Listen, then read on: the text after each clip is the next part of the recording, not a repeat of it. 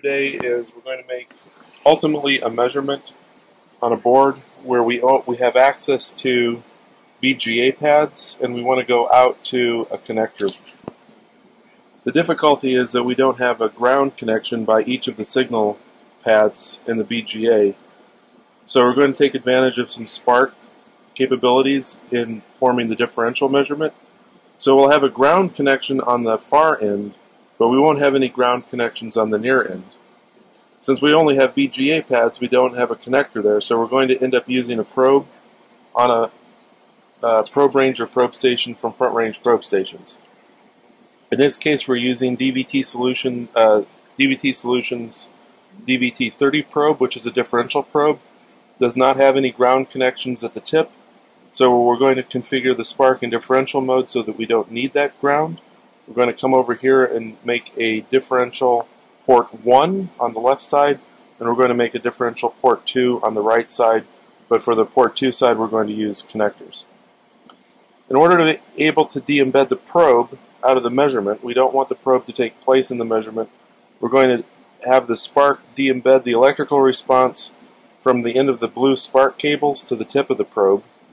In order for us to do that, we need to find electrically where the end of the probe is.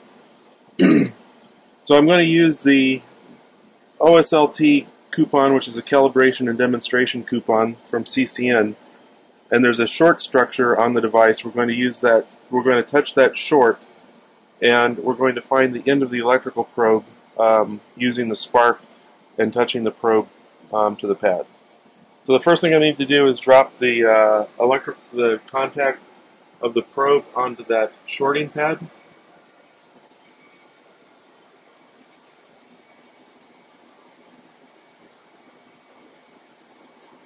At the angle that the probe is located, we note that as I drop the probe and it makes contact, it scoots forward a little bit. That's called skating, which helps it dig into the metal and make electrical contact.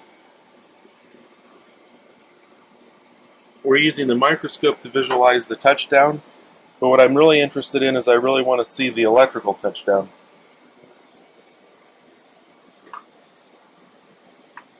So we're going to use the SPARQ. I've configured the SPARQ at this point to have two ports. Port 1 and port 2 are going to be combined together to form one differential port. So under the setup menu of the SPARQ, we click on the big setup button. We get here, we get to this window called configure ports. We click on configure, and this is the ultimate configuration. Next to the DUT, we have physically port 1 and 2 of the SPARQ, but we want to set this up in differential mode, so we click differential, select differential, and now we have two wires. So the end of the probe, we only have like the plus wire, and we have the minus wire. The plus wire is running to port 1, the minus wire is running to port 2 on the SPARQ, but we don't have any ground. So port is really two wires, so I only have one port legitimately that I can work with. So I select the output to be port 1, and normally I have the option of having a common mode port or a second port. I'm going to X that out because I physically don't have any other ports other than one port, because I only have the plus and the minus wires without their ground connections. So this is the configuration. I apply that. Close the window, make sure that the checkbox says that it's enabled. I've set the in frequency to 40 gigahertz. That gives us the most amount of time resolution. So the delta T's are the smallest if we have the bandwidth open to 40 gigahertz. 2,000 points gives us the minimum point spacing of 20 megahertz of measurements without invoking interpolation. We have this set in normal mode because our devices are rather short. We don't need to go to that extended mode, which takes a little bit more time. And everything else at this point is clicked off. I do want to make sure, though, in instrument setup, that the de-embed cable function is turned on, so all 4 of the blue cables will be removed from the measurement. Okay, with that setup, I'm going to go to TDRT mode, and we're going to go to live TDRT. We get that running by clicking the Acquire button. I have the pulsar coming in on port 1. I'm going to look at the port 1 trace, and then the signal is going to go over to port 2. But port 1 and port 2 are both going to the probe. So port 1 is coming to the probe on the way I'm looking at it, the side closest to me. And port 2 is going to the other side of the probe.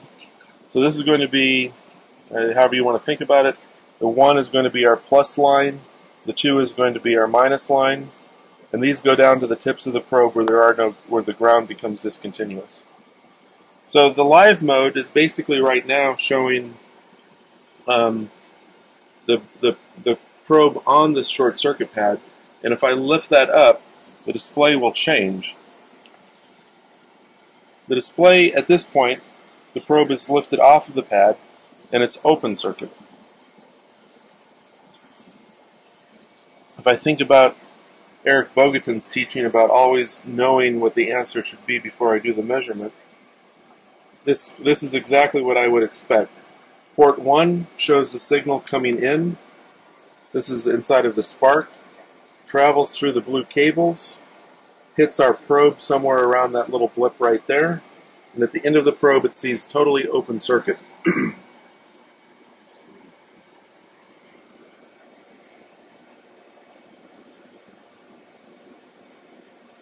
Port 2 not being connected at all, there should be no TDR signal getting through to port 2. If you look closely, you'll see a little segment of like coupling that's taking place in the probe. So this little region where there's a little bit of signal sneaking through is actually the coupling that's inside of the DVT30 probe. Okay, now I can use the microscope to visualize touchdown, but it's much more effective in any probing situation to use an electrical measurement to know whether or not I have good touchdown. And this live TDR mode of the SPARQ is key in doing this. As I drop the probe, we'll see the response change once I have good contact. So here, the microscope might be showing that it looks like it's touching, but it hasn't skated forward enough to cut through the metal oxide on the top. And now I've got good connection. I also know I've got good connection by tapping on the probe, and the electrical traces aren't dancing around when I do this. Okay, when I shorted that out, it basically connected the tip of port 1 to port 2.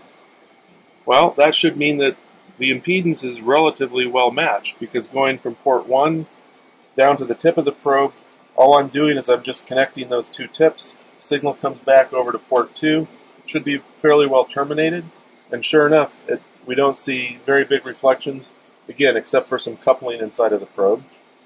And then the signal now has got to show up on the port 2 side, and sure enough, when we drop the probe, we see that we get a good signal coming through on port 2. Okay, but we're not going to use it as port 1 and port 2. We're not using it as a 2-port. We're configured it so that this is going to be a differential channel. So I'm actually just going to do a quick measurement.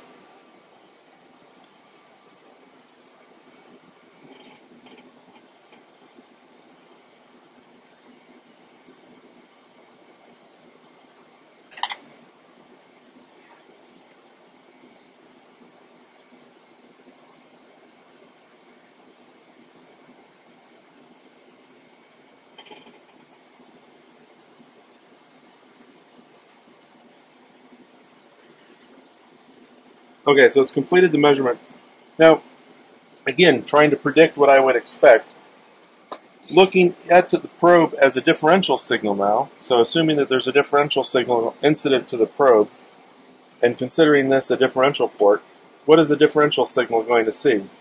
Well, it's going to see some discontinuity as it makes the connection to the probe. The signal is going to transverse the probe, and we'll see some bizarre effect. And then at the end of the probe, we have a differential short. So the impedance at the end of the tip, differentially, should go to 0 ohms. And if I look at the blue trace, which is the measurement result, as impedance is a function of time, so it's S11, which is the reflection coefficient, but displayed as impedance. we end up seeing that we start with an impedance that's about 100 ohms differentially. I'm going to put the cursors on the time domain trace that I want.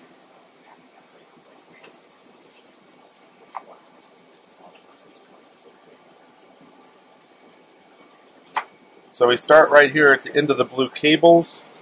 The blue is our measurement, the blue trace is our measurement.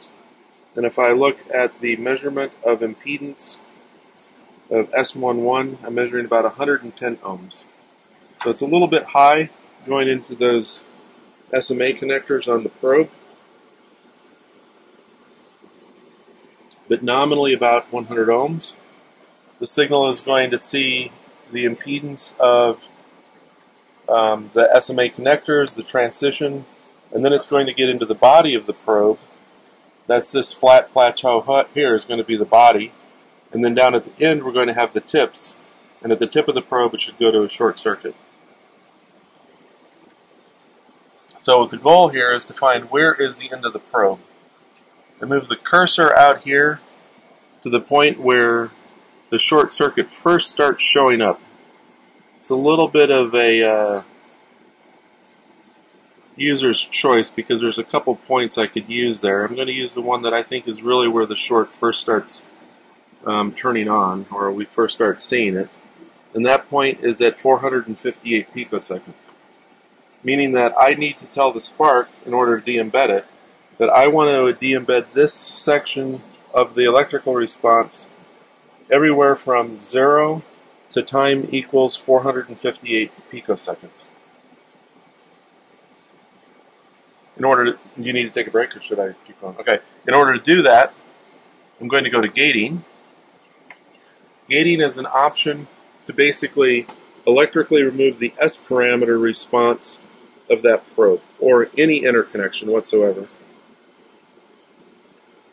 So I need to first tell the probe that in fact I have to tell the SPARQ that I want to de-embed 458 picoseconds of electrical length.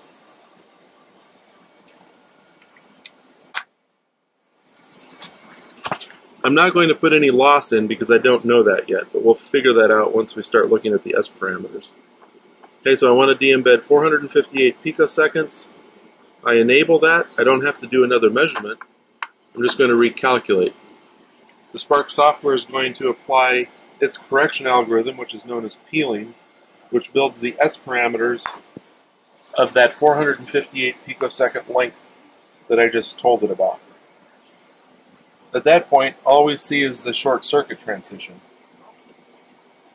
Okay, if I look at that instead of in Z mode, right now I was looking at S11 differential Z. I'm going to now switch that over so that we can look at it as the magnitude of the reflection coefficient in log form, in dB form. Click on that. I have to go do reset zoom. And this is S11 as a function of frequency now. As we would expect, S11 in dB of a good reflection is 0, and so it stays 0. I need to make my cursors into the frequency domain. I do that by going to cursor setup. Down here under x-axis, instead of seconds, I need to select the unit of hertz, and that will put my cursor into the frequency domain. And so now I can go out to some point and look at what the S11 value is. And if I put the marker at about 11 gigahertz, it says the loss is about 0.42 dB. So a perfect short would have 0 loss. So we're going to assume that that loss is in the cable. And the last part of the gating is to go back to the setup, go to gating, and we're actually going to dial in a little bit of loss. I'm going to start at 10 millidB. This is actually 10 millidB per 1 nanosecond of cable at 1 gigahertz. So it assumes it's a slope, delay per frequency for a 1 nanosecond equivalent length. And we'll recalculate that.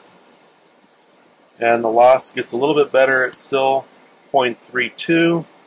So I'm going to go to 40 millidB. And again, this is information I'm giving Teledyne LaCroix's algorithm for de-embedding so that it does a better job of building the S parameters of the probe. And at that point, the loss at 11 gigahertz shows minus 20 millidB. That's certainly within the noise. And so that is the settings that I'm going to use for this probe for the device under test measurement. So that whole process was just to be able to come up with the S parameters of that probe. The SPARQ calculated them for us, and we did it just by finding the electrical end of the probe, telling it that we wanted to de-embed 458 picoseconds. Then we went back and said, well, I don't know what the loss is, but I'm going to use the short circuit to tell me what the loss is, because I know that it should be 0 dB. And then I just added loss value for the probe up until the point where we got that to be pretty much 0 at the upper frequency that I'm interested in looking at.